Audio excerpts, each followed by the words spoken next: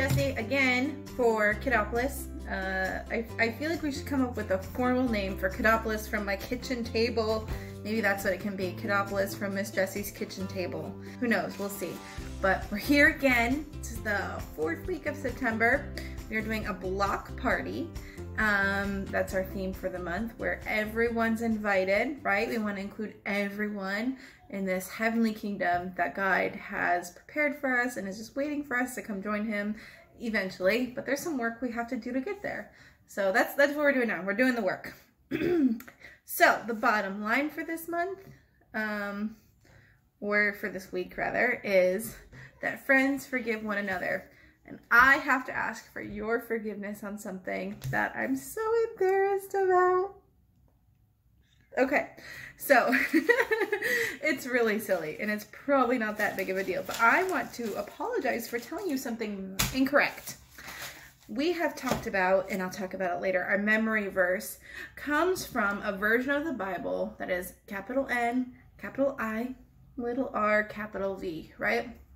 And we talk about how important it is to have different versions of the Bible to read for different seasons in life, or just even the same season where maybe you're not connecting with the word in the way that you think you should be. And that's why there's different versions. And I said this capital N, capital I, little r, capital V is the New International Revised Version. And I have no idea where I got that from. I thought that's what it was. I made it up in my head or something. It is actually the New International Reader's Version. And I don't think that's too terribly important what that little r stands for. But I think I looked it up just to make sure, because I wanted to apologize for telling you the wrong thing. And I did some more official research on the structure of the Bible and a little bit about how it's translated, just to share with you guys, because I knew some of these things before. I read my Bible and I know different versions are translated different ways, but I have some words and definitions to share with you guys, okay? So the capital N, capital I, little RV, the Reader's Version, is based off of the capital N, capital I, capital V, the New International Version. That's what Miss Jessie has for her home Bible, and it's the one I use the most, but it's not the only one I use.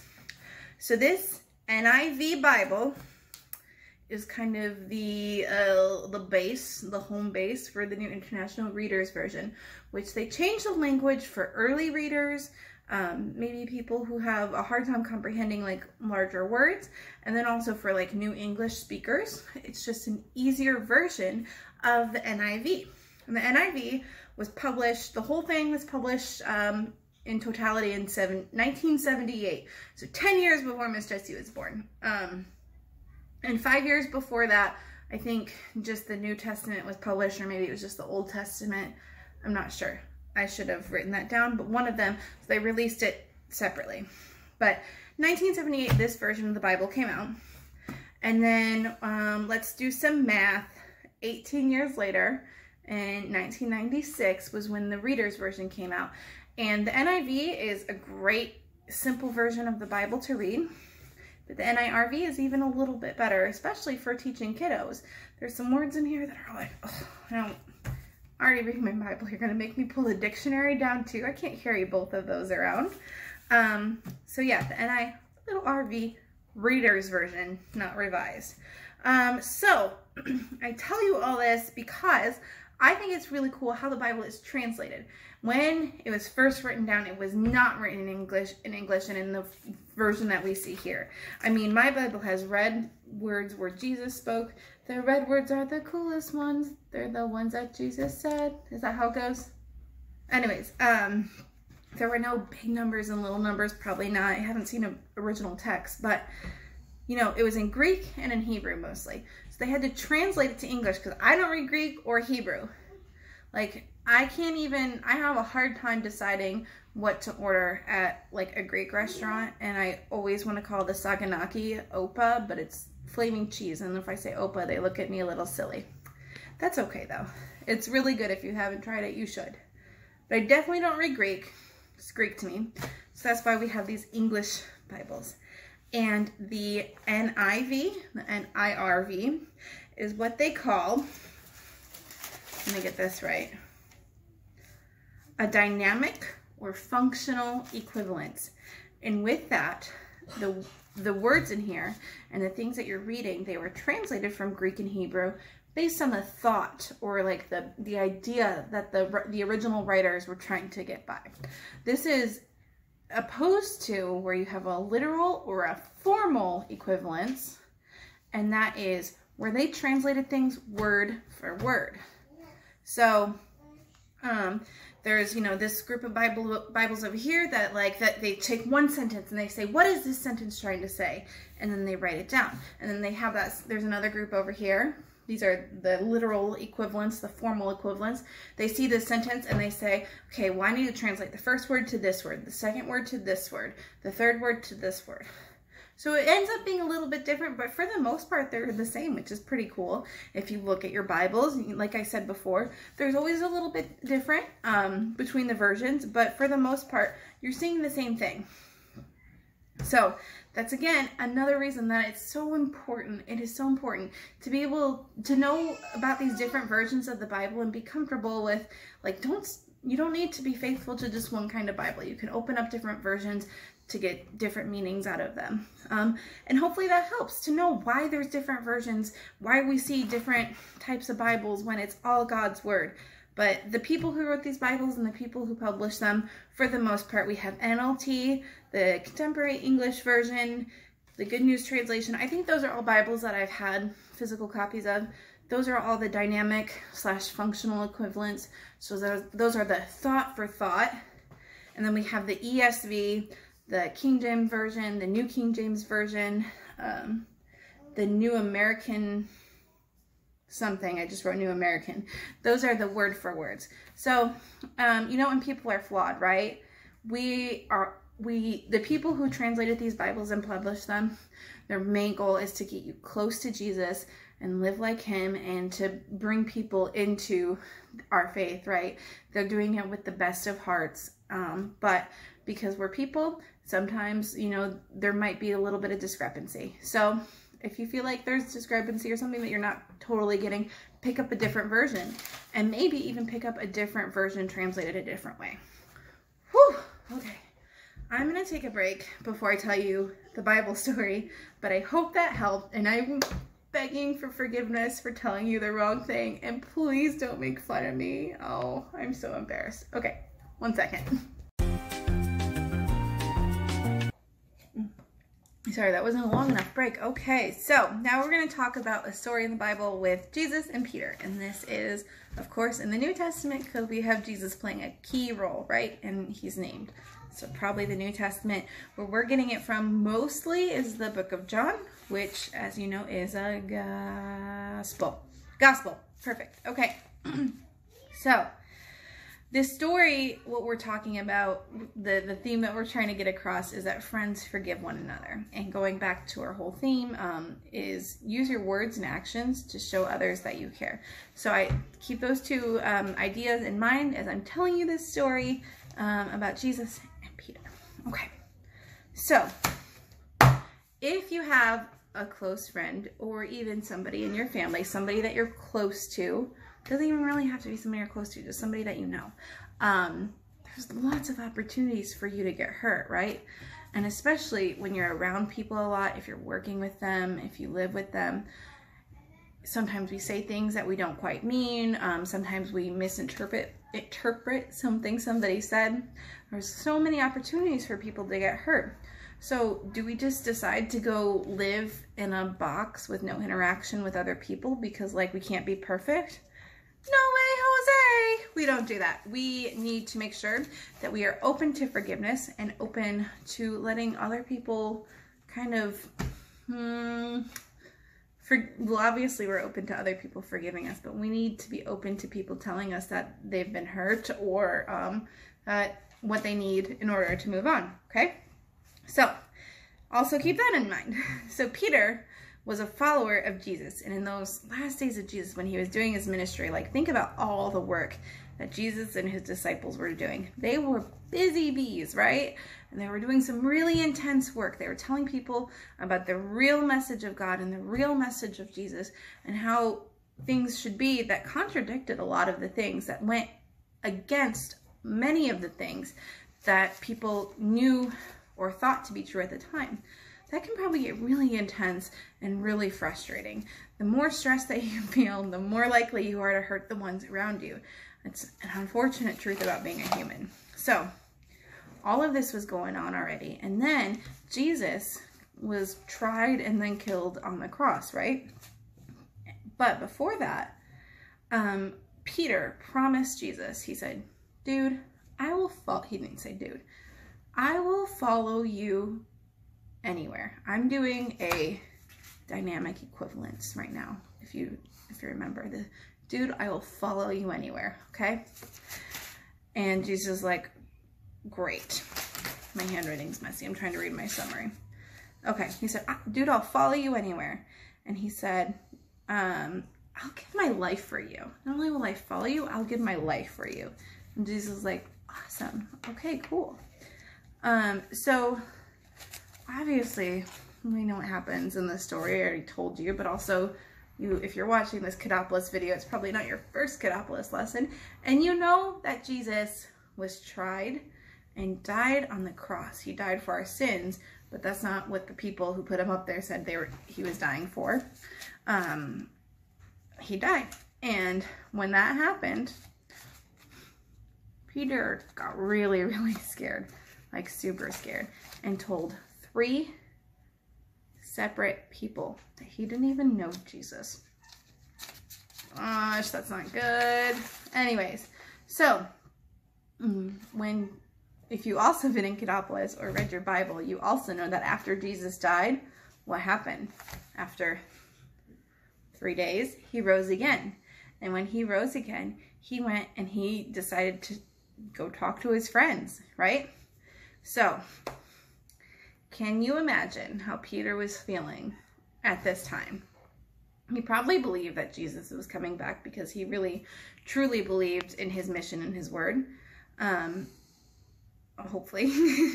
But, so he was waiting for him to come back, but he also knew that he messed up.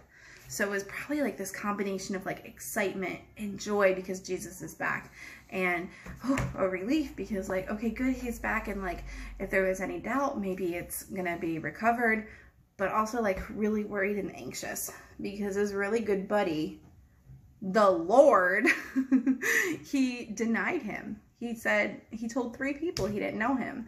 So just imagine like how mixed his emotions are. Okay. Now we're going to fast forward a little bit again. Peter was out on a boat and he was fishing with his buddies and he was having bad luck. There was no fish. And after a while, these guys in the boat, they looked over the shore and they saw this guy standing there. And dude's like, hey, you catching anything? And they're like, nope, not a bite. Again, this is not the word for word translation. And Jesus said, all right, dudes, why don't you throw your nets to the right side of the boat and see what happens? And they're like, all right. So they decided to give it a shot, and guess what happened?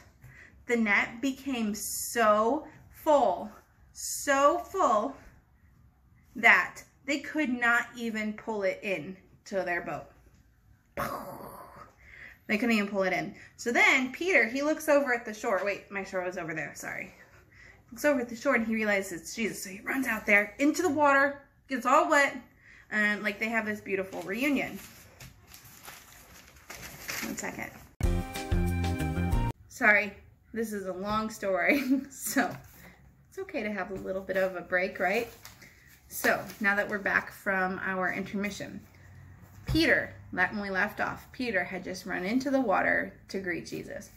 And Jesus saw him. All the other guys in the boat, some of them came and ran out, and like some of them had to like tug the boat or something. I'm not sure exactly how it worked out, but it's in here.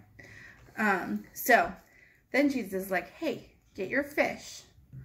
Let's go have some breakfast. So they had a breakfast with fish and bread, which isn't my idea of a good breakfast, but I bet you it was theirs.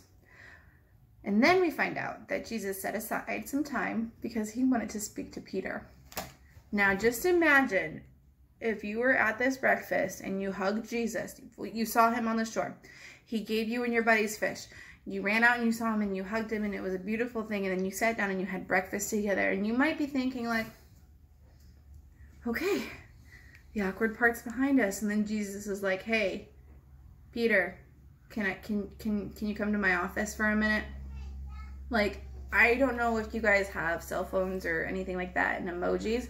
Like, you know the emoji with like the really big eyes that are like this and like the red, like that's probably what Peter's face was like. He's like, so at that point, and let's just say we're John 21:15, okay? When they had finished eating, Jesus said to Simon Peter, because he was also called Simon, it's a whole thing, Simon, son of John, do you truly love me more than these? And he said, yes, Lord, you know that I love you.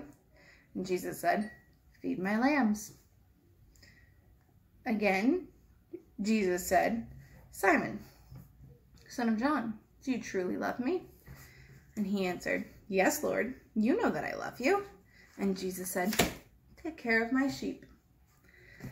And then the third time, he said to him, Simon, son of John, do you love me? Peter was hurt because Jesus asked him the third time, do you love me? He said, Lord, you know all things. You know that I love you. And Jesus said, feed my sheep. I tell you the truth, when you were younger, you dressed yourself and went where you wanted. But when you're old, you will stretch out your hand and someone will dress you and lead you where you do not want to go. Jesus said this to indicate the death by which Peter would glorify God. Then he said to him, follow me. So this is kind of weird, right? Because like, I don't remember the part of the story when Jesus was on the shore and the guys are fishing, if there was any like sheep or lambs or things like that, but apparently there were. No. What he's talking about here is Jesus is often compared to a shepherd. The people of the church are his flock, and he leads them into, you know, a healthy life, a good life, and safety. And in this, Jesus is telling Peter that's what he wants him to do, which clearly shows a ton of forgiveness, because you know how much Jesus loves us, and you know how much Jesus loves the people who choose to follow him, and Jesus loves everybody, and he's saying to Peter, go ahead, you feed them, you lead them. So, all of that to say, closing this for now. Let me look at my notes. In this story, we had Peter, who pretty much wronged Jesus 3 times, and then Jesus 3 times asked if he loved him.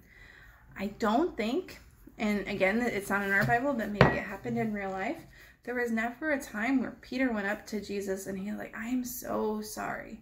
Will you forgive me? Which is a great thing to do, right? When you know that you've done wrong, which you know that Peter knew he did wrong, it's a great thing to apologize. But sometimes the person that you need to forgive doesn't always ask for it.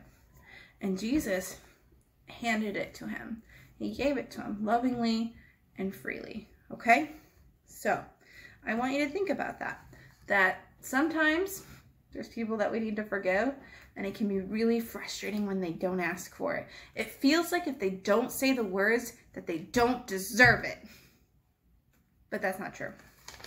Jesus is a great example for forgiveness, and especially in this story for people who don't ask for it. Make sure you forgive them and let them know. Let them know that you forgive them and you love them. Also, even though Peter was really probably scared, again, that emoji, like he still faced Jesus and he still faced his problems. It's hard to kind of say that Jesus is a problem, but the interaction with Jesus after he was embarrassed and scared and ashamed of what he did, that interaction seems like a problem, but he still owned up to it. He still faced it. And in the end, it ended up being a beautiful thing because Peter glorified God in amazing ways. So you have homework this week, okay? Is there anyone in your life that you need to forgive? And I want you to think really, really hard about it, because like I said, people don't always ask for forgiveness. They don't always ask you to forgive them. So it might not be obvious at first, who you need to forgive, but I bet you there's probably somebody in your life that when you think about them, there's a little dark spot on your heart that needs to be polished up. So think about that.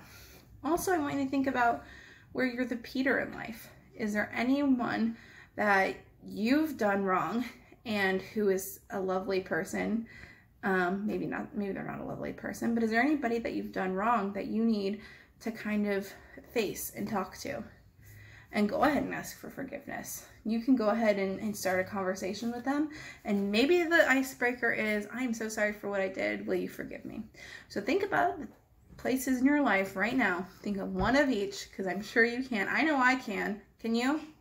Can you think of, yeah, he's nodding his head yes. Where there's someone you need to forgive, and there's someone that you need to be forgiven by. So think about that. Okay, so we've done my apology, and hopefully you've forgiven me, right? So I've already done half of my homework. We've done our story about Peter. It was long.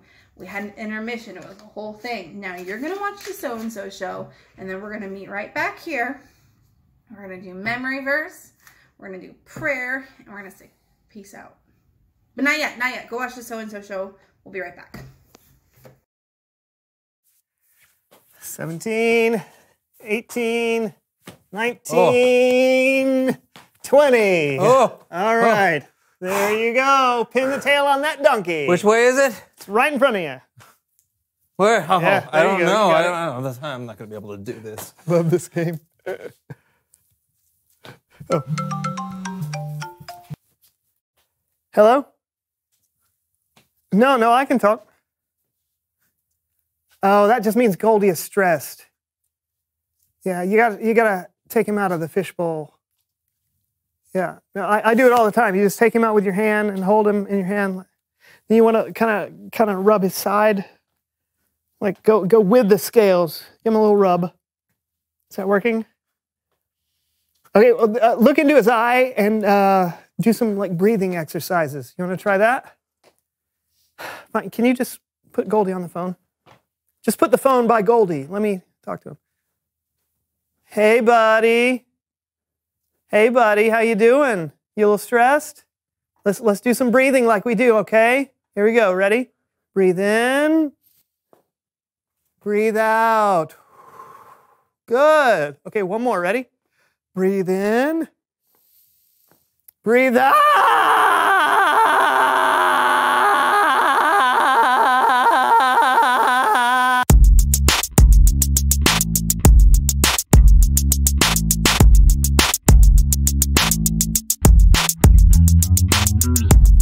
Hello, party people. Welcome to the So-and-So Show. I'm Brandon. And I'm John, and it's time to play Ultimate Block Party Warrior.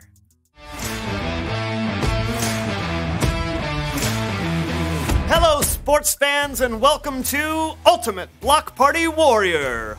I'm Mickey Hutch, and here with me is the legend himself, retired wrestling great Harvey the Brick Brickowski. Hey, you brought the party, Mick.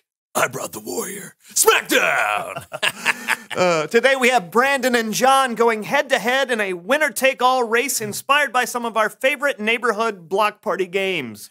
First contestant to complete each of the 7 stations will be considered the ultimate block party warrior. Hey, let's get out to the course and show our folks at home what our contestants are up against. Station number 1 is the Super Soaker String Race. Use the Super Soaker to get your cup from one end of the string to the other. Station number 2, Cornhole on the Cob. No beanbags here. Station number 3, Soccer Ball Bowling. Number 4, Carrot Dog Crunch. Have a healthy snack in the middle of racing by gnawing on a delicious carrot dog. Mm. Station number 5, the 15-foot mini trike run. Station number 6, blindfold bobbing for icebergs. Real icebergs! No, lettuce. And the final station, station number 7, the paper sack race. What do you say, Brick? Are you ready for this? I was born ready, Mick. Let's do this! And there they go. Boy, these two guys look like they're in great shape for old people. All right, here we are. And now we've got The station number 1, the silly string soaker. It looks like John is having trouble. He can't seem to... Ooh, Brandon is moving quickly. Yeah, the approach difference is John is losing. Cornhole on the cob. Boy, John is finally catching up. Mm-hmm. And Brandon and John are neck and neck. Oh! And Brandon has Did you finished. see that? I did. Oh boy, John is stuck. He has the throw of a lemur. Let's cut to Brandon. His soccer skills are lacking, I would say. It's probably because he doesn't like soccer very much. What a pity. Oh, look, and John's back up here, and with his first kick, he knocks 3 pins down. He's taking the lead. I've never seen a more pathetic display of soccer skills than watching Brandon perform here today. Boy, you could say that twice or maybe even 3 times. I've never seen such a pathetic display of soccer skills than Brandon performing here today, and it's still right true. on cue. John is finished. He's moving on to the carrot dog. Oh boy, it's fully loaded. That's right, he's put the carrot dog in the bun. Now he's got to put some chili on there, some relish, some onions, and top it off with a little mustard and ketchup and some spray cheese. Boy, doesn't that just make your mouth water? It makes my mouth do something. All right. Oh, and Brandon finished his soccer pins. I'm not sure he actually did it to regulation, but... We're just going to pretend he did. Absolutely. Boy, this is a struggle right here. It looks like John's never eaten healthy in his life. And it looks like he forgot the spray cheese, and he just put a mountain of it on top. Boy, I don't know if there's going to be any, penalty for that. Oh, looks like Brandon was a little tired out. He's going to have a seat. I don't know if that's in the rules or not. Oh, it looks like he's pulling out a knife and fork. Huh? I'm not sure there are any rules in this game. I've never heard of it before until today. He secretly finished that carrot dog. Oh, he swallowed it. Yes, I don't know how that happened. He's going to move on to station number 5, the 15-foot mini trike run. This is a tricky one. Oh, but he's maneuvering that wheel with expertise. He's moving on to the iceberg Bob. I don't know why we call it iceberg Bob. There's still no ice in there, Mick. I don't understand. Yeah, there's no way Brandon will be able to catch up to John's skill. Oh, it looks like John has figured out a new technique here. He's pushing the head of lettuce to the bottom of the bucket with his face. He's in there. He's in there. Whoa, he's completely submerged. He got it. John is moving on to the final station while Brandon is still struggling to get the iceberg lettuce into his mouth. This looks like a clear win for... Oh, he ripped the bag. He's going to have to start over again. If Brandon comes back to win this, I'll eat my own sandal. John is definitely going to win. Oh! He's ripped the bag. That means he has to start over again. I know. So much to recycle. Brandon is now definitely in the lead. He is moving sort of slowly, and John could come back if he hurries up at this pace. Oh, John is ripped. It looks like it's almost over. It is all the way over. Brandon has crossed the finish line and won this race. And John is a bitter, bitter man. Look at that. Oh, and John's running over to the... He's still running. It's over, John. Yeah, that's right. Brandon is celebrating, and not, in a gregarious way. Oh! This is ugly. You hate to see this in sport. Block party foul. That's correct. Somebody's got to step in and stop this. Where's the ref? Oh, John just picked up a buttery cob of corn and threw it right at Brandon. This is ugly. You don't want to see this between friends. Yeah, we should stop watching this. Yeah, but I can't stop watching. Me neither. Yeah. There's nothing like watching two people who are out of shape fight. That's all the time we have today on Ultimate Block Party Warrior. Tell them what's up next, Brick. Sure, Mick. It's Bible Story Time with Gillen. Oh, yeah.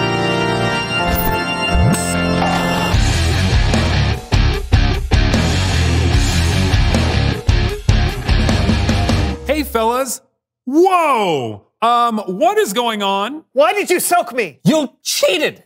I did not. I was just playing You ate your carrot dog with a fork. So what? There's nothing in the rules that says There's nothing in the rules. Is it? Okay, now you're just being... Okay.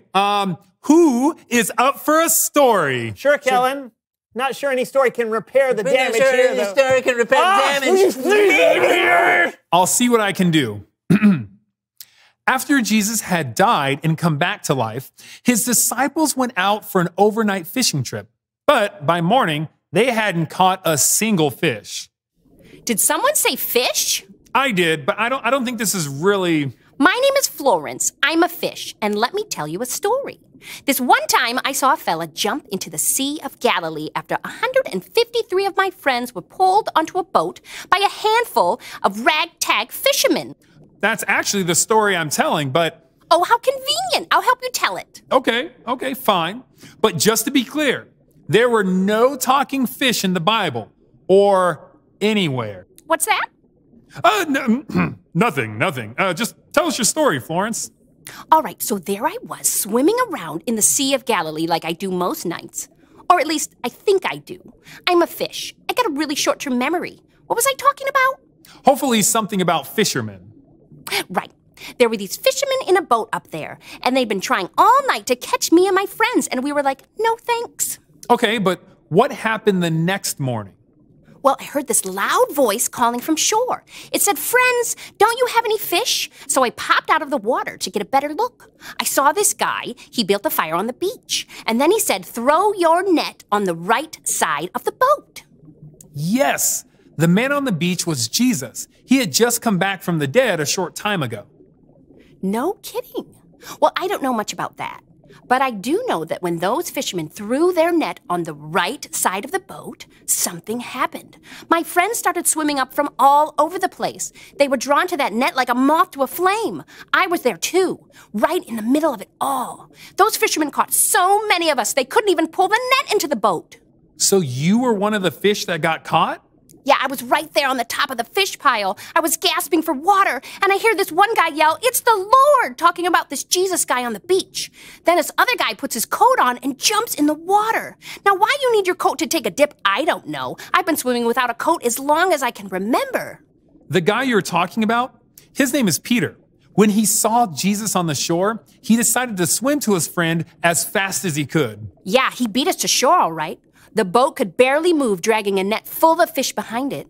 As we got closer, I heard Jesus say, "Bring some of the fish you've just caught." That's when I decided to get out of there, but 153 of my friends weren't so lucky. Oh, wow. I'm sorry. It's all right. I'm a fish. You get used to it. Yeah, of course you do. So Jesus and the fishermen, his disciples, had breakfast on the beach. Yeah, and after they ate, Jesus and that Peter guy started talking, but I didn't understand what they were talking about. Perhaps I can help with that. Oh boy, a talking rooster. Name's Chuck. Chuck the rooster. And I was with Peter the day Jesus died.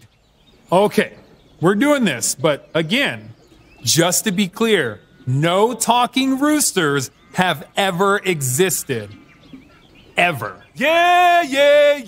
Okay, Kellen, I get it. I'm a storytelling device. Can I tell my part of the story now? Why not? Okay. So on the night Jesus was arrested. Wait, Jesus was arrested? Yeah, Jesus was arrested. Where you been the last month? Underwater? I'm a fish, Chuck. Valid. Jesus was arrested. And then I see Peter hanging around when this one gal is like, "You aren't one of Jesus' disciples, are you?" And Peter was like, "I am not." Oh, that's cold. Yeah. But then someone else says to Peter, "You. Yeah, you. Aren't you one of them?" And Peter again is like, "Nope." Methinks he doth protest too much. Sure. Yeah, whatever. Then a third time someone is like, "I literally saw you with Jesus." And Peter yells, "I don't know what you're talking about." Well, it was too much. I crowed at the top of my lungs. I thought they were supposed to be friends.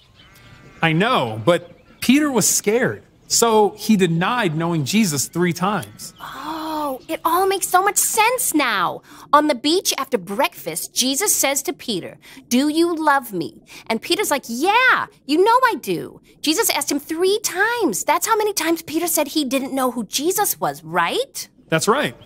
And Jesus said some other things to Peter too, didn't he? Probably. It was hard to catch the whole conversation just popping my head out of the water over and over. Plus, I'm a fish, so, short-term memory. Okay, I'll take it from here. Jesus asked Peter 3 times if he loved him. And 3 times Peter said, "Yes, Lord, you know I love you." And Jesus responded each time, "Feed my lambs, take care of my sheep, feed my sheep." Even after Peter denied knowing Jesus, Jesus forgave Peter and trusted Peter to take care of his followers. And later, Peter would go on to be the leader of the early church. And that's all I got for you guys today. Thank you so much for your help, Florence and Chuck. You bet. I'm happy to help. Now, if you excuse me, I have to get up early tomorrow. That's a rooster joke. Okay, bye. What you think, fellas? That was a really great story, Kellen. Yeah.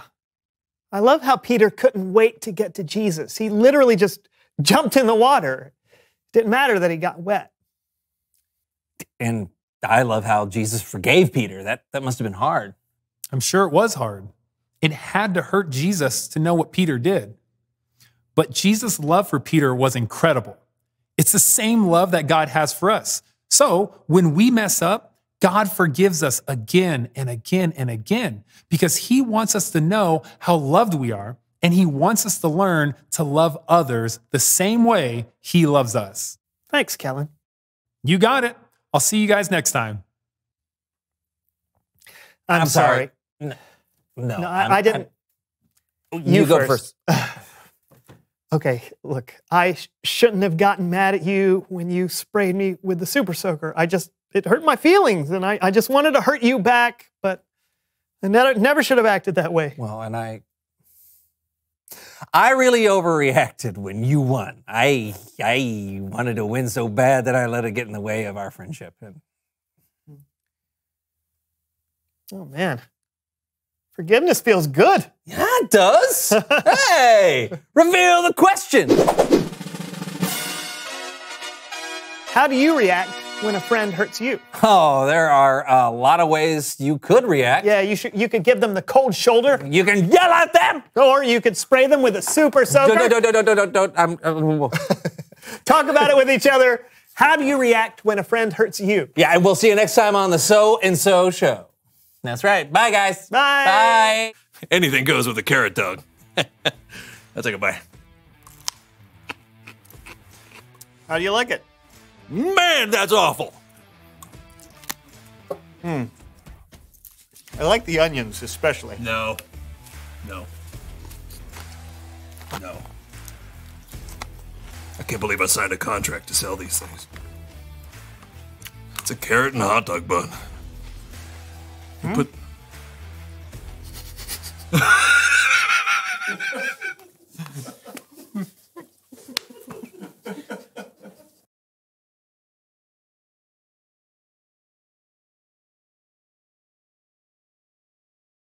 Hello again. So we're doing our memory verse, and some months I break it up until like we have our varsity kids who are a little bit older, first grade and up, who can maybe do a little longer memory verses, maybe a little tougher words. And then we also have our junior varsity, that's kindergarten and below, or wherever you see yourself fit, you decide. But this month we'll have one memory verse, and it's a great opportunity, I've talked about it before, to show you some of the differences in the different versions of the Bible. And now that we know the difference between the NIV and the NIRV, the New International, it's actually like this, the New International Version and the New International Reader's Version, it'll be really cool to see the differences, okay? Quick reminder, the New International Version is translated thought for thought. So you get like the basic idea of the, not the basic idea, but the idea of the sentence. and then you get the sentence. So idea of the sentence in Hebrew, we turn it into English, okay? And that's how the NIV was translated. Then we have the NIRV, which takes that translation, which is already considered a very readable and accessible translation, one that most people can understand. It's not super duper fancy dancy. It's beautiful, but not fancy dancy. The NIRV takes that version and it says, okay, let's make it even a little bit easier. Maybe for school-age kids, maybe for people who have a hard time reading, maybe for people who just learned English, okay? And that's what the reader's version is. So this is the NIV. This is not your memory verse per se. It's a different translation. Proverbs 17:17. A friend loves at all times, and a brother is born for adversity. That's Proverbs 17:17 in the NIV. Now we're going to go to the NIRV. A friend loves at all times. Sounds good. They are there to help when trouble comes. That's a little different, but it can kind of make sense, right? This seems even just a little bit more clear. If I were to tell you what a brother is born for adversity means, well, it means when there's trouble, the person who loves you, so like a brother, is there. Well, what do you know? It's right there. That's what the NIRV says. Okay, so I just think that's really cool how that works. Hopefully you think that's cool, and hopefully that encourages you if you're ever stuck, or you find somebody that you're talking to and they're stuck in their Bible and they're just like, I don't get it. You're like, well, let's pull out a different version. I actually have a Bible app on my phone, and they have a really easy way to scroll through the different versions. So if you have a phone or a tablet, download that Bible app, and there are so many translations. They definitely have the NIV and the NIRV. So we'll go over that one more time. A friend loves at all times. They are there to help when trouble comes. Proverbs 17:17. And if you do your memory verse, send me a video, FaceTime me, whatever. If you see me around, let me know, and you'll get a treat. All right, time for prayer. Close this.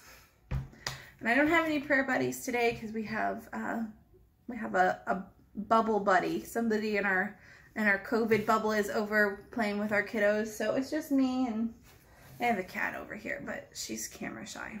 All right. So, dear Heavenly Father, thank you so much for, I know I thanked you for this before, Lord, but I want to thank you again for all the different translations of your word that we can trust to point us towards you. Thank you for the many ways that we can read about you and your son's life and learn how to live like you. Thank you for making it easier for us. Thank you for providing beautiful words to encourage us. Just thank you for this whole amazing book, and making sure that there are so many different ways to get it from you to our brains. Lord, we pray that as the weather is cooling down and, you know, the fall allergies are happening and things like that, that people are staying healthy, that we have a very healthy church, a healthy community. And Lord, I ask that we all keep you in mind when we are acting and when we are making decisions for the future. I know this is a weird time, God. Oh, it's so weird and so uncomfortable sometimes and frustrating. So Lord, I just ask that you help us find the beautiful things in this strange time, that you help us remember that you do everything on purpose. You are intentional in all that you do, and your intent is beauty and goodness. So help us remember that, and help us like dig through the dirt to find that beauty. We love you, God, and we pray this all in your son's name and more. Amen. Okay, so that's it. That's all I have for September. September is over. How cuckoo bananas is that? Next week it'll be October. What? And then it'll be November, and then it'll be December, and then it'll be a new year, and 2020 will be over. So let's give a round of applause for that. Have a good week.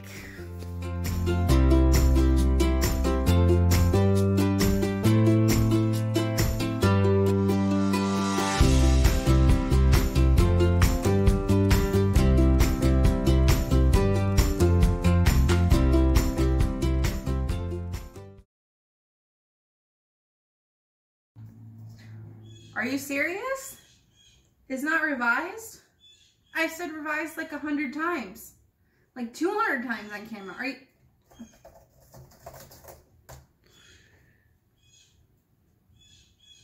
Readers version.